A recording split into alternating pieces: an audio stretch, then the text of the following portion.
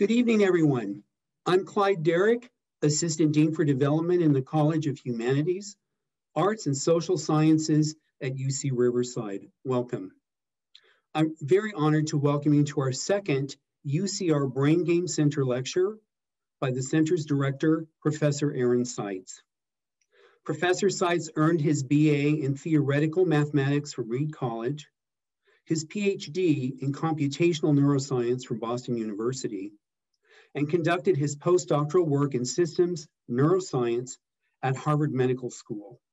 He was also a research assistant professor at Boston University before coming to UC Riverside in 2008.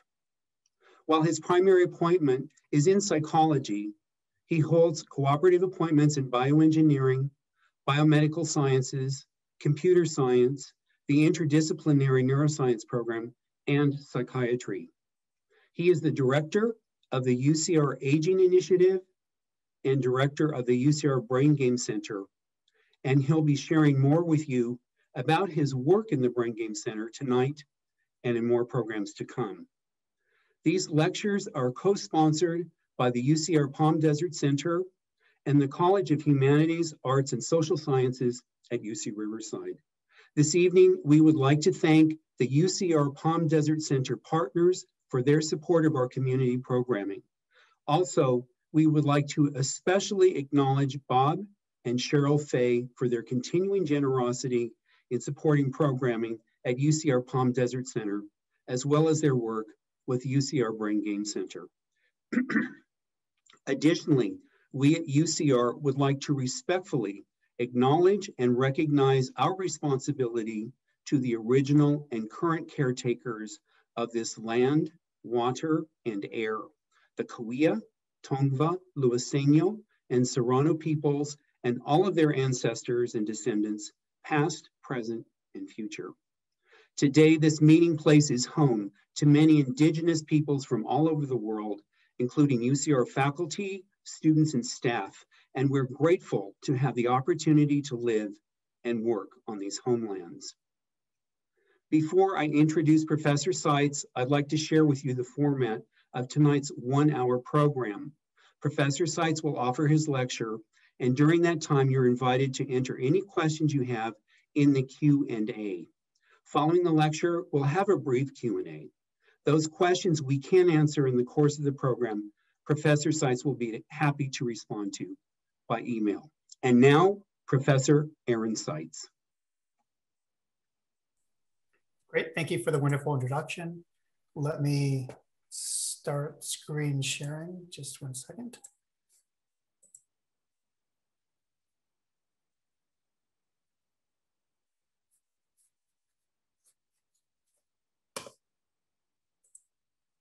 Okay, hopefully you can now all see my screen. And so today I'm going to talk about how we can better measure and train our hearing.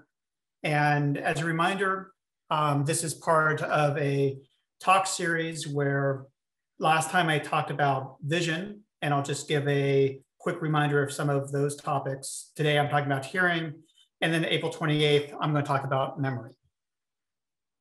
And that a lot of this research is in this field of brain training, which has been getting a lot of excitement in terms of how we're able to leverage our understanding of psychology and neuroscience in order to be able to kind of make our brains fit. And the analogy is similar to with physical fitness. Over the last 100 years, as we learn more about the cardiovascular system and muscle physiology, we're able to come up with training programs that could make people run faster, for longer, jump higher, et cetera, and so on. And right now, there's excitement that similar things can be done for the brain. The challenge, though, in this field is, I think, best shown is this example of what I call specificity for memory training. And so an example that I've kind of brought up before is that a very popular way to train memory is this task called the NBAT task. And the way this task works is that you see a series of screens where you're supposed to kind of look in the center, like at these pluses, and that there'll be these blue squares that will appear. So the first, the bottom right-hand corner, the next, the bottom left-hand corner. And then In this case, where we see the bottom right-hand corner again, this is the target to the two-back task, because it's what I saw 2 items ago. The next one, top middle, is not a match because 2 items ago, I saw the bottom left. And you keep on going forward. So eventually the last one is a match for what I saw 2 items ago. And you could do this task where with each presentation, you just report whether this is what you saw 2 items ago, and you could train. And if you do well with the 2 back, you then move to the 3 back. Does this match what I saw 3 items ago? And there's lots of training studies, some in younger adults like I'm showing you here, some in older adults, some in children, that show that you could train people across multiple days to get better at this task. And then the big question is, so you know that there has been learning. When you go to the grocery store and try to remember what you're supposed to get, does this transfer to those real world contexts? And some studies have found evidence that it can. Other studies find that it might not. And so one of the things that we founded the UCR Brain Game Center for is to try to do principled research and create new programs that we can then disseminate that will both help us understand and kind of train brain fitness in a way that does transfer to the real world. And so today I'm talking about hearing, but we look at a lot of different aspects of cognition. And in all cases, we're trying to gather the evidence to understand what are the cases where the learning will have these real world consequences. When is it only just teaching to the test? And how we could then use this knowledge to be able to come up with more useful procedures. One example that I gave last time was on vision. And so I talked about perceptual learning, where essentially what this field looks at is, in the case of vision, how we can improve the way that the brain reads out the information that comes in from the eye. And I gave an example of one of the first training programs we came up with, where we were able to show that we could train on a vision training app and that we could see outcomes that transferred to people playing baseball.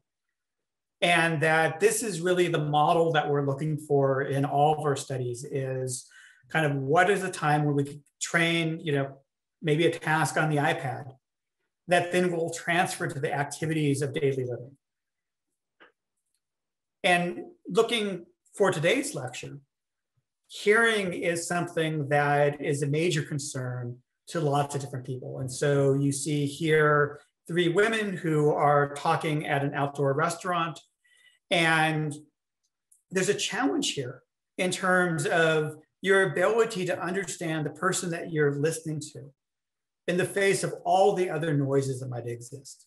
And so this might be other sounds from your table, other people talking at other tables, the music that might be blasting, wind that might be going, and that this is a major challenge, especially as we get older.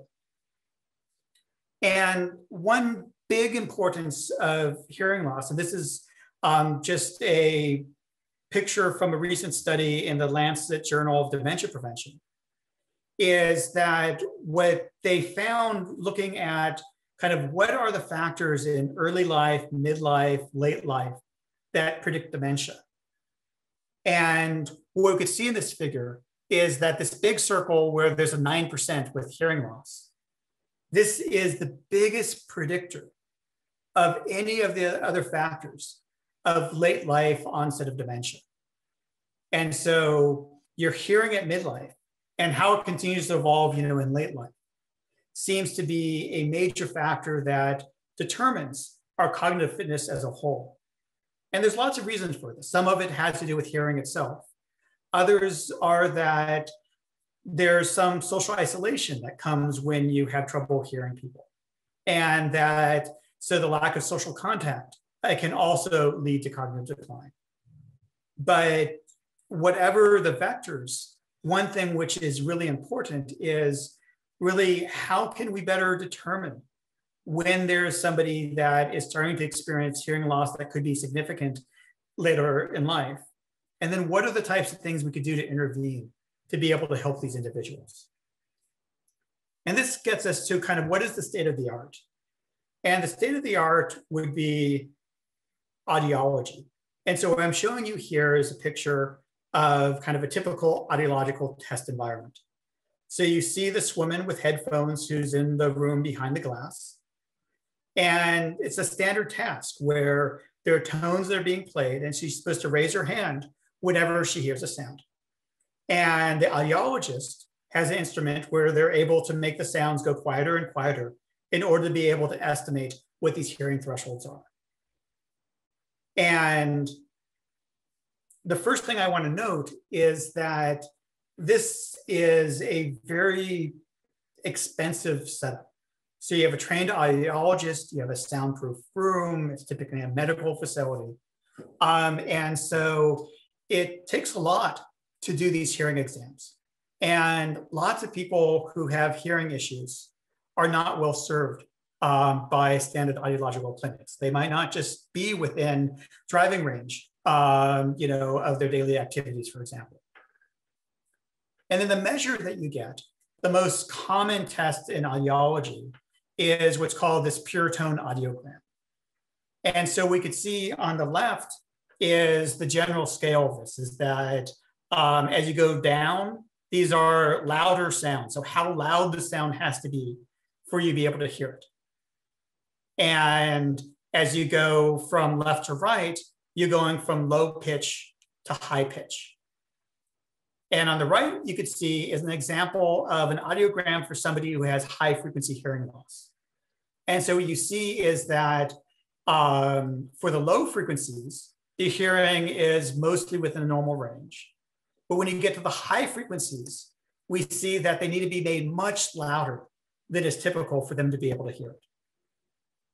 And so these tests are very useful. They serve lots of people.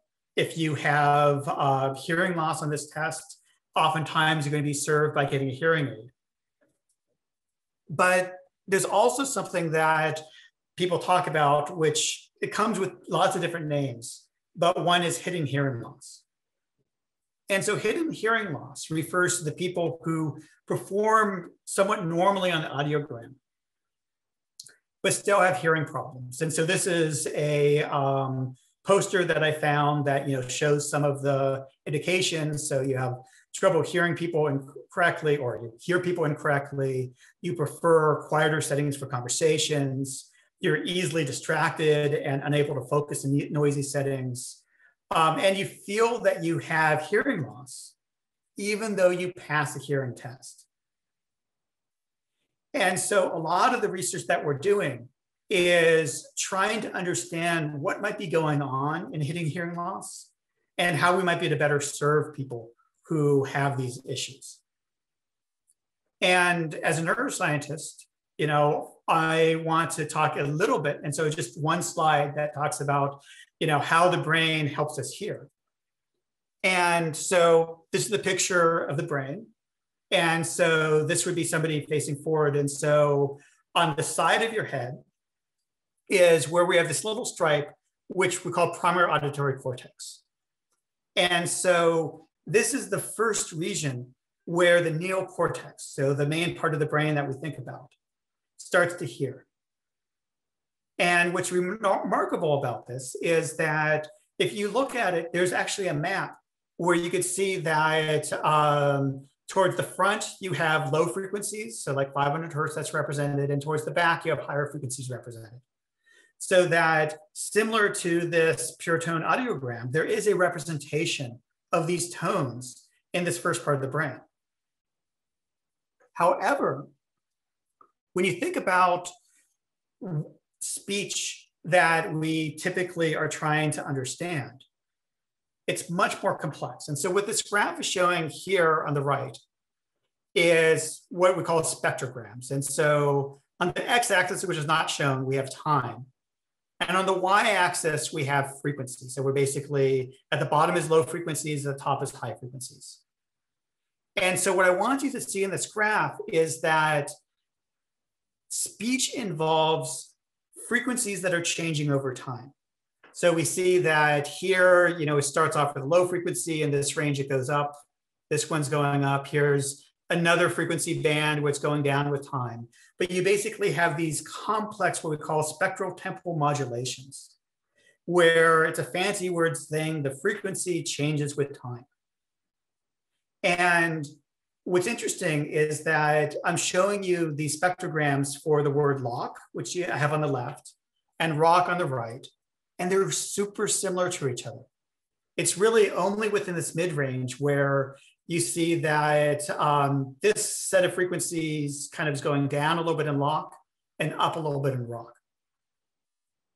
And a lot of what people have been studying is when we look at this primary auditory cortex, it doesn't just like pure tones.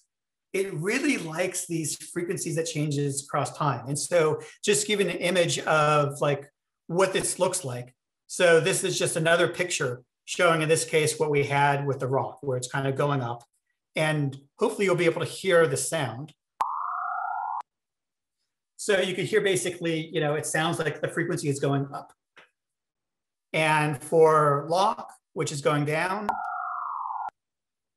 And so it doesn't sound like speech in this context, because to actually understand it as speech, you need to have all these other frequency bands. But what's important about this, and this is really for someone like me who tries to take understanding of neuroscience and turn it into tests of hearing or training of hearing, is that if you record from these individual neurons in primary auditory cortex, they love these sounds that are just kind of going up a little bit or down a little bit in time, much more than tones. And some of them prefer it when the sound goes up, and others prefer it when the sound goes down. And this gives us hints in terms of how the brain is breaking up sounds into units that it then has to understand and then build up into things like speech and music and other perceptions that rely upon this processing. So one dimension that's going to be important with what I talk about is just the spectral temporal modulations as being something that's important, more than just pure tones. The other is something that I alluded to earlier, and I think a lot of you are familiar with. It's sometimes called the cocktail party problem. And so this is a circumstance where you're in a room, or it could happen outside. You have lots of people talking, and you're trying to focus on one person and understand what they're saying. And the way that we talk about this in terms of hearing sciences and kind of neuroscience is what we call auditory scene analysis. And essentially what this is that, so I'm showing you another way of looking at sound. So this is now showing basically how the amplitude of the sound changes across time. And so this first one is a frog, you know, ribbit. Next one's a splash. And then a bird could be singing. And so we're able to hear these as separate sounds. Typically, though, what we're trying to extract this out of is that we have the frog, the bird, and the splash all at the same time. And so a big thing that we need to solve, I mean, this is one of the biggest problems for our brain when we hear, is to be able to segregate, I heard a frog, I heard a bird, and I heard a splash, all being separate sounds. And that a lot of the cues to this are from what we call binaural hearing, just how the sound is different between your two ears. And so on the left, we see a person who has good binaural hearing, so both ears are working well. And so you could see that this helps them segregate the sounds coming from different locations. So the dog, the car, the bird, the plane, the people, they're all in different locations. And by basically having two sensors, we're able to segregate the sounds coming from different spots, as opposed to if you only have one ear that is functioning well, then what happens is it sounds like all the sounds are coming from the same location, which is kind of shown on the right. And this isn't just an issue in terms of if you have hearing loss in one ear. Sometimes if you have hearing aids, you could have the same type of problem where you have trouble localizing sounds, because hearing aids in some cases will remove some of the cues that you use to kind of solve this localization problem. And so when we think about like what gives rise to hidden hearing loss, it's important to note that when we look at these pure tones that this audiogram helps us understand, this is looking at essentially the function of the inner ear. The inner ear is really good at discriminating different frequencies. But when we start looking at other brain processes, we see that it's after the inner ear where it starts becoming sensitive to the spectral-temporal modulations and the cues that give rise to sound localization. And it's those that are important to be able to understand speech or music or all the complex sounds that are beyond just the pure tones. And so what we think in terms of how we could better understand things like hidden hearing loss is to be able to come up with better ways of characterizing what's happening in the brain that may be giving rise to difficulties in localizing sounds or being able to give rise to how the sounds are changing in time and things of that sort. And so one of the first things that we did in the Brain Game Center to try to help understand hearing is we developed this application that we call PART. And it stands for Portable Adaptive Rapid Testing. And what's exciting about PART is a few things.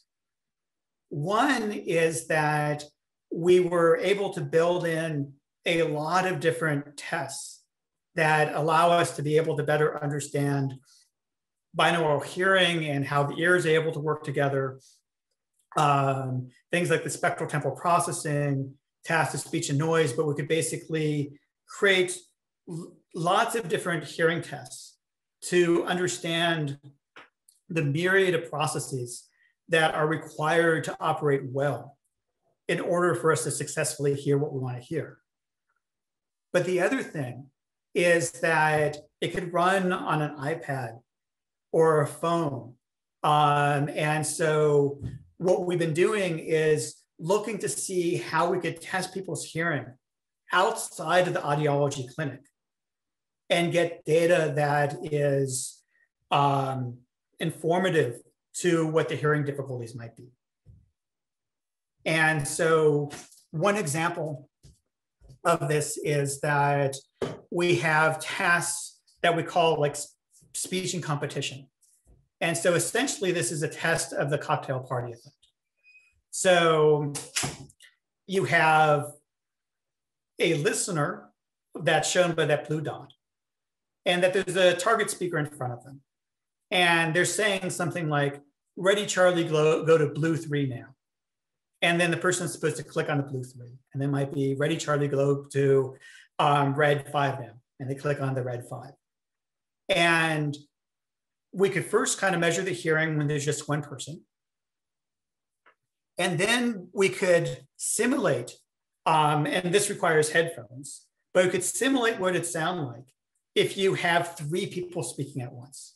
So one person might be saying ready, Charlie, another person might be saying ready, Eagle, and then they each say different color names and numbers. And so this is now the problem that you have to solve at that restaurant or the cocktail party or lots of situations is how can you successfully listen to your target speaker and ignore the maskers. And one of the things we could do with this program is that we could first measure hearing when it's in the normal situation where the people are separated from each other. And then we could simulate a case where the target and the maskers are all at the same location. So right on top of each other. And we could measure what is the difference of how loud the target needs to be compared to those maskers so you could still understand them. And so just, a little bit data, what we see is that here in this case where they're separated, that you can understand a much quieter sound than when they're on top of each other. And so we calculate this value called spatial release, which is especially how successful is your binaural hearing in being able to help you solve the cocktail party problem. But the other thing which is exciting here is that these orange bars are showing the values we tested when we ran on the iPad with just regular headphones. And the blue bars are showing the values we measured in the same people when we measure them in a sound booth with special audiological equipment. And we could see either on the left, where the blue bars and the orange bars are practically identical, or on the right, where we look at individual by individual, was their measurement threshold the same in the iPad on the x-axis or the sound booth on the y-axis? Is the values are pretty much the same. So both we are able to show that we have these hearing tests that are able to measure how successfully people are to, as I said, kind of solve the cocktail party problem. But also we could do this just on standard consumer electronics, and that we don't need to be in a sound booth. We could do this in just any relatively quiet environment. In fact, we've done studies where we've tested people where we had cafeteria noise playing, where we made recordings of the cafeteria and then play them over speakers when they did their hearing tests, and found that the performance is pretty similar compared to if you test them in a quiet environment. And so this is just kind of one of a bunch of different studies we're doing. But the exciting thing is that we can now do hearing tests outside the clinic. And the hearing tests we could do are ones that could test things that they don't test in the clinic.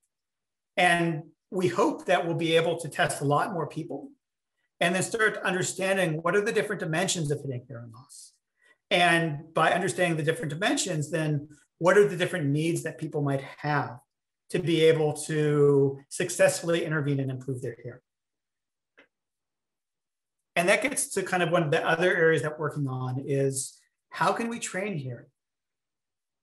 And so the key is that, and this is similar for those of you who saw the vision talk, is that what we try to do is understand the different dimensions of hearing that might be impaired in a different individual. So in this case, there's two major ones that I spoke about. One is your ability to hear where the sound is coming from. And then the other is your ability to distinguish what I was calling these spectral temporal modulations, how the sounds change over time. And so what we did is we created a game. And so I'll just show you a little bit about this, is that actually before I start it, your character is this wisp. And what I hope you'll be able to hear, they'll be a little bit quiet, is that the sound will sometimes go up. And when it goes up, they have to move the wisp up. And what goes down, they have to move it down. And there's barriers that they avoid to do this. And so I'll just play this for a little bit. So that went up. And so you have to move the wisp up. Again, up.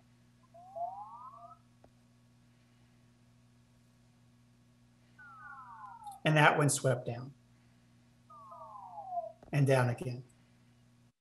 And so within this game framework, what we're able to do is that we train these multiple dimensions of hearing. So some levels are where the sound goes up or goes down, and you just have to move the wisp up or down based upon what you hear. And what we could do is we can measure how well you could hear.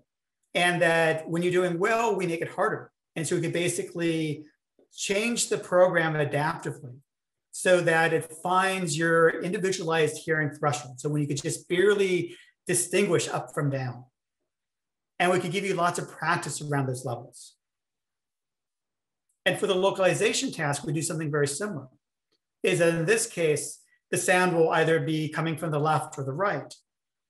And that we can measure how small of a distance left or right you could discriminate. And then what we do in both programs is that sometimes we do it in quiet, and sometimes we add different types of noises to make it harder. And then the last task that we've been using in the game is an auditory memory task. And so this is one that's very similar, is that you hear these sounds that sometimes are going up and down, sometimes they kind of are like speech sounds. And we can measure your ability to match whether a later sound is the same as an earlier sound. And we do this as we make the sounds hidden in noise. And so this way, it's similar to like listening to my speech right now. Is the only way you could understand anything I'm saying is that you have to remember the sequence of my sounds over time. And so there's other modules that we plan to add to this, but the key idea here is that we understand what are some of the different dimensions that the brain needs to get right in order to successfully hear. And then we come up with training modules that are able to train people on these different dimensions. And then we look to see if we train with this game, does it transfer to your ability to hear speech when there's other people speaking? And so this is just some early data that we have from college students. We're planning on doing some studies in older adults and other individuals who have hearing impairments. But what we see is that compared to their pre-training thresholds, that when we look at mid-training and then after training, that there's a pretty big improvement in people's ability to do speech and competition. And these are similar to what I showed you with the slide before. If you have somebody saying, "Ready, Charlie, go to the blue 3 now," in the face of other speakers who will be saying things at the same time. And so we could use that PART app, as I said, to measure people's hearing. And then this Listen app to train people's hearing. And then if we test people who were trained on just a control game, what we find is that they did not show much improvement in the speech and competition. And so just some discussion of the auditory training is that we have some early evidence that this type of program, at least for certain individuals, can improve their ability to understand speech in competition. One caveat is that everybody that we've trained right now are college students. And so they already have excellent hearing. And so there wasn't a lot of room for improvement. And so one of the things we're very curious about is, we might see larger effects in people with hearing difficulties. Or as a researcher, I always have to acknowledge that we might run into problems where this game doesn't serve them. And so what we're really interested in is, how can we build upon this finding in order to determine, who are the people who we might be able to test their hearing, find that they have hidden hearing loss that might be partially explained by the ability to localize sounds or to be able to discriminate these spectral temporal modulations. And then we could train them with this game, get them better at those kind of basic features of hearing. And that there's some hope that this will transfer to their ability to hear the person they want to listen to in a noisy restaurant. And so we have a whole bunch of hearing studies that we'll be carrying out over the next few years. And so some of them are focused on creating more efficient diagnostics for central auditory dysfunction, which is kind of another word for hidden hearing loss. And so we're really looking at, what are the different dimensions of hearing that we could come up with sensitive tests for. We're also looking at how creating games and using virtual reality might be able to improve hearing tests, because one of the things that has been observed in the clinic is that even when you test people with their ability to hear speech amongst different types of noise, that people will sometimes do well on those tests, but still report that they have trouble hearing in restaurants and other ecological conditions. And so the question is why? Is it because there are other cues that are not being well measured? that by using something like VR, we could better simulate. And so maybe adding realism is going to be beneficial. Or the other is that when you do a hearing test, it's all you're doing is that you're giving all of your attention to solving this one hearing test. Can I hear what this number the person is saying? When you're listening to somebody speak in a normal circumstance, you're typically doing other things. We're almost always multitasking in some way. And so this is the way the game can basically simulate essentially adding some cognitive load, some additional cognitive challenges of, you're trying to listen to somebody at the restaurant at the same time you're trying to figure out what you want to order. That's a distraction. It makes it harder. And so maybe adding in some of these elements are necessary to really understand people's hearing issues.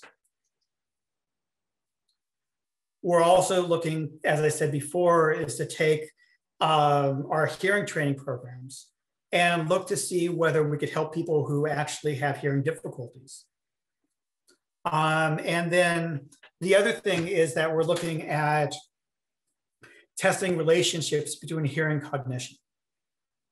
And so these are studies that you could participate in.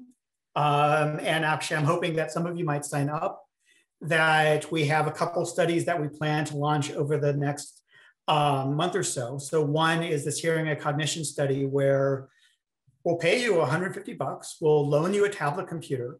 And what we'll require is for you to get on Zoom with us and do some cognitive tests that will be on the iPad, first, some in April, and then for this particular study in May. For those who, want to just do things on their own device, there's another online hearing study that we're about to launch next month, where this one would pay $20, where you just download our software in your own smartphone or tablet. You need headphones and do some hearing tests.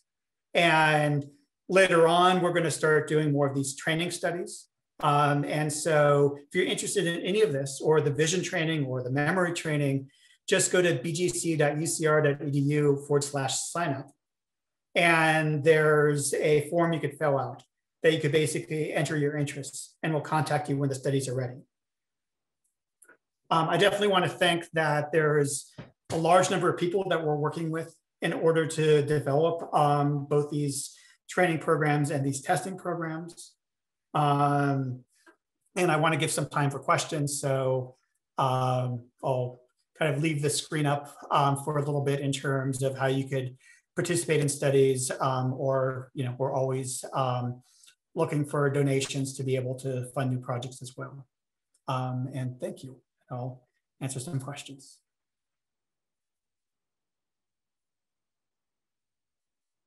I'm muted, and no, I'm not. Aaron, thank you. That was tremendous.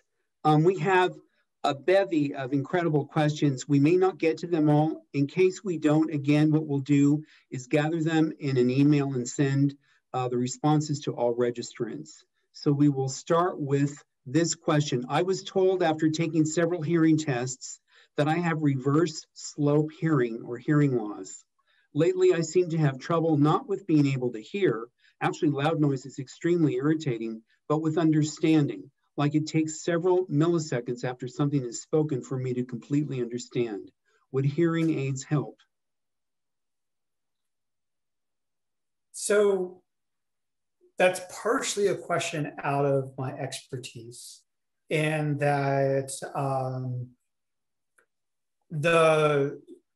I'm not an audiologist. And so, I'm not certified to kind of say whether hearing aids are the best solution. At the same time, hearing aids generally are good for making quiet sounds louder.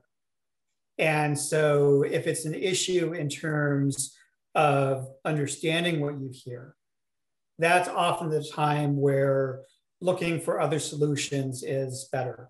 And so I think in your particular case, I would need to kind of understand the circumstance better to know whether, a training program like Listen would be beneficial or not. But it's exactly why we're doing this research. because what we really want to be able to do is provide better answers. And so our whole goal is to get people to do a range of different hearing tests, and then ideally to then start looking at the different types of interventions that map onto these different phenotypes of hearing that we could identify with these tests. And, get to the point where there are answers that are available that are better than what I could give you today. Great. Next question. Any thoughts on tinnitus, causes and natural recommendations? All my hearing tests came back normal, but the buzzing won't go away.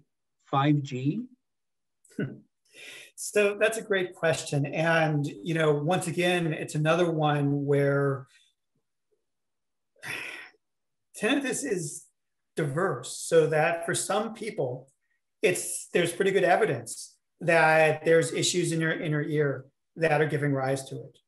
For other people, there's evidence that it might be a central auditory processing issue, and that it might be not your ear, but more of your brain that is giving rise to the problem. And that there's lots of different interventions, but we don't know enough about how to understand for given individuals what is the source of the tinnitus and what is the intervention that's going to serve them best. And so once again, I kind of feel like I wanted you to get more, because the answer is almost the same as the previous question, is that this is why we're doing this research, because we hope to be able to come up with tests that will help us differentiate between the tinnitus that's more peripheral versus central, and what types of interventions will be good for which underlying problems. But it's right now one of the major questions, but not as satisfactory with the answers. Terrific. Probably not 5G though. What biomedical biomarkers are related to hearing?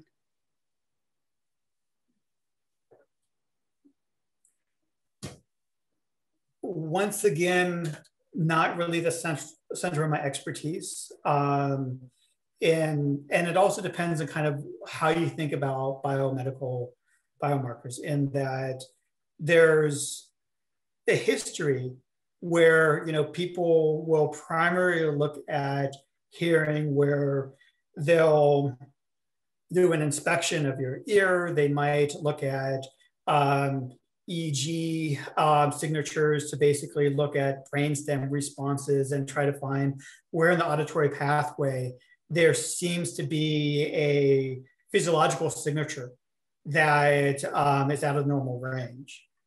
And I think one of the problems, though, is that we're not as sophisticated as we can be in terms of the functional hearing tests that I think would be better behavioral biomarkers of what, especially when you get to central auditory processing deficits, are going to be more informative. And so, there's definitely a large percent of people where, an inner ear problem can be well diagnosed and they could be well treated with a hearing aid. But the place where I think we really need to move forward within the field is coming up with more of the behavioral biomarkers that map onto the specific hearing complaints that people have. Thank you. What is the latest information regarding cilia regeneration? And regeneration is in quotes.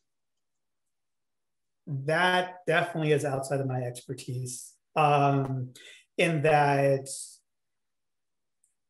so, there we're looking at, once again, a kind of inner ear problem where I think there is exciting research that, I see at conferences that's promising. What I don't have a good sense of is what is the time course of translation for those. And so, yeah, if you want to send me an email, I'd be happy to refer you to people who would know more about that. And there's an extremely long and sophisticated entry that follows from the same person. And so Dr. Seitz will respond to that individually also. If there is hearing loss, what do you recommend in terms of the game theory? Is it a game theory? Yeah, I'm not sure if there's hearing, maybe Mr. Underwood, if you could send another note to clarify that question, we can share that with Dr. Seitz. What would this brain training work with people with severe or profound hearing loss? So the training really is focused on people who have what I'd call central hearing processing deficits. And so so a lot of these questions so far, are focused on kind of more traditional audiology where we're looking at the, inner ear isn't functioning well. How do we amplify the sounds so that you could hear something? And so if you have profound hearing loss and it's related to really the ear's function, this is not where my training is likely to be beneficial, because that's the problem where probably the best thing is going to be a hearing aid, which is going to amplify the sounds. Once you get that hearing aid, then there's a question of how well can you make the sounds intelligible? How can you understand them? And that's the place where now the brain is more involved and where my program can potentially augment the benefits of that hearing aid. Because what we're really focused on is once you're able to hear the sounds, how can you make sense of them? And that often what happens is that when you basically turn up the volume, what the hearing aid is doing, you turn up the volume of everything.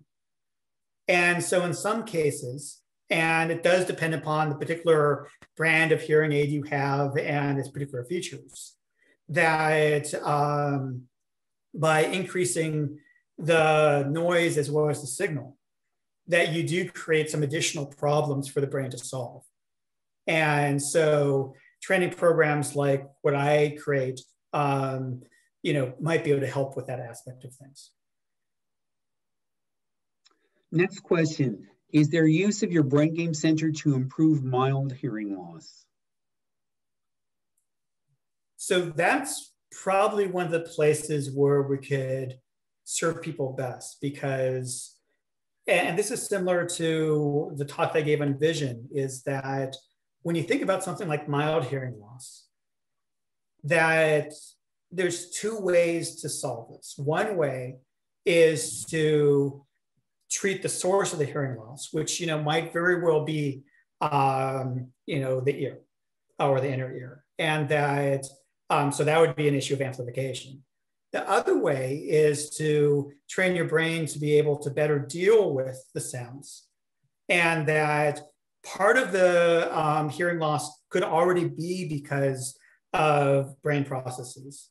But even if the brain is working normally, if you're able to train it to work a little bit better, then that's a way to potentially compensate.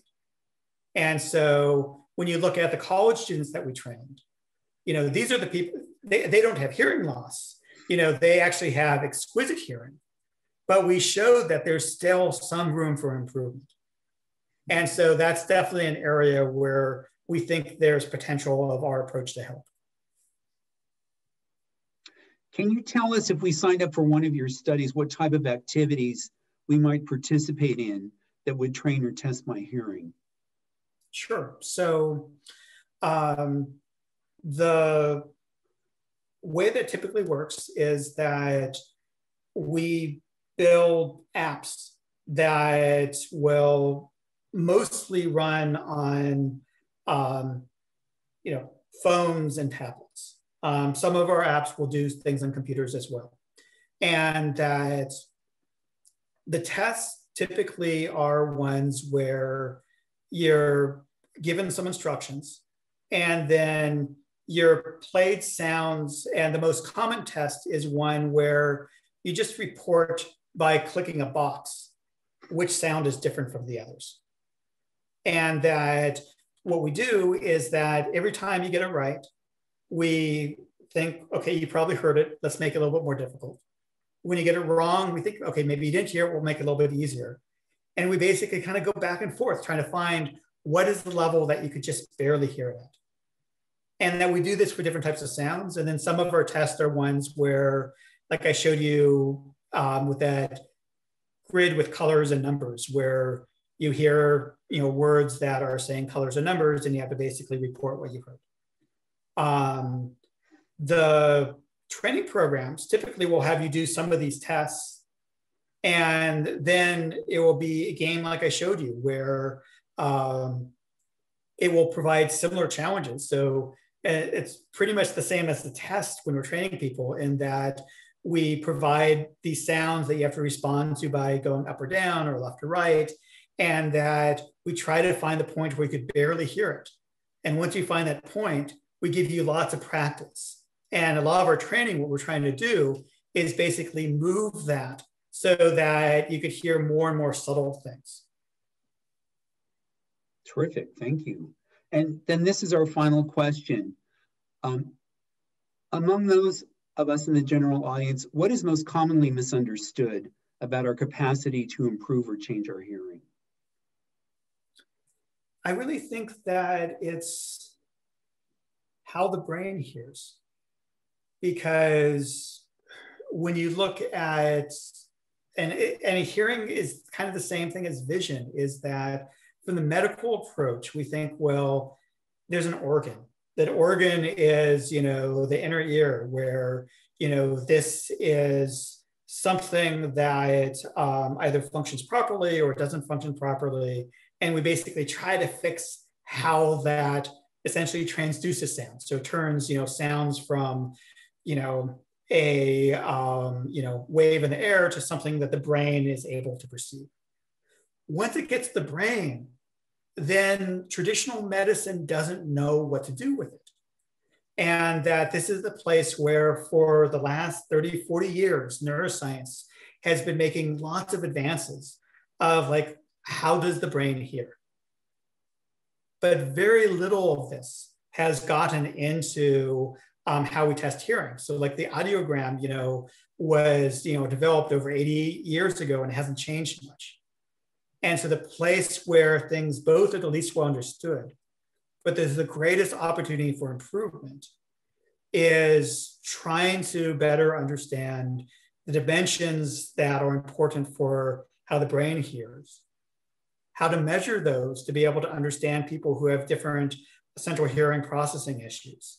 And then what are the things that we can intervene, and that for the brain, oftentimes training is going to be the easier solution than surgery. Great. Professor Seitz, thank you so much for another tremendous lecture and for all the fascinating answers. And thank you to our guests for those terrific questions. We've reached the end of our time this evening. Many thanks to all of you for joining us. Please be sure to join us for our next Brain Game Center lecture by Professor Seitz. That will be on memory on Wednesday, April 28th at 6 p.m. And you may register at palmdesert.ucr.edu. Once again, thank you all. Good night, and please stay safe and well.